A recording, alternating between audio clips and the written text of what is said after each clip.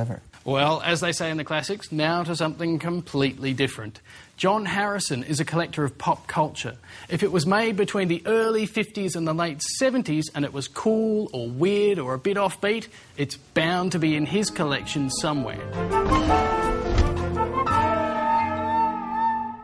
I think pretty much from very early in life I realised that I was dancing to a different tune to a lot of other people. I always had interests in things that a lot of people didn't share, or interest in a lot of things that some people thought weren't particularly healthy.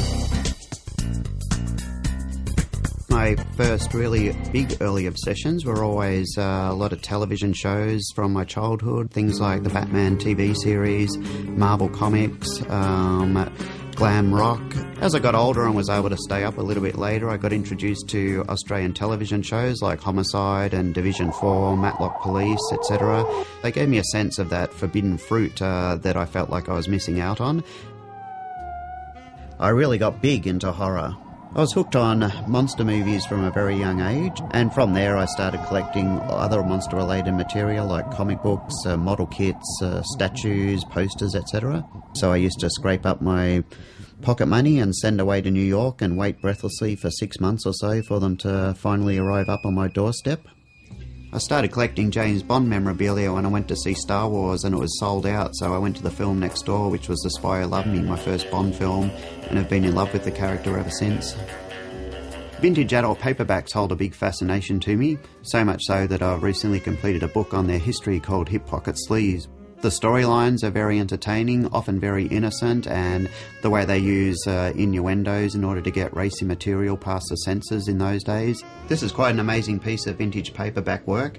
Pretty much substandard thriller from 1970, but have a look at that cover art. It features a hijacked jet heading towards the World Trade Center in New York. Quite prophetic in retrospect.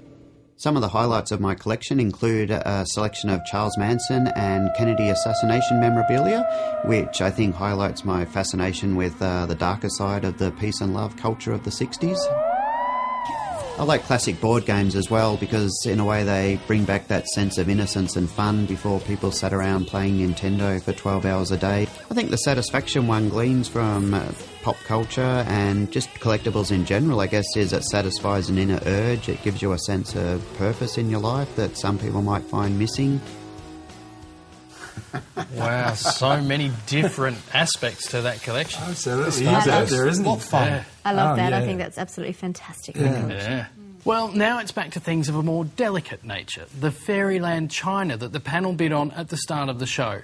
Remember, Adrian bid $500. Nicole was $420.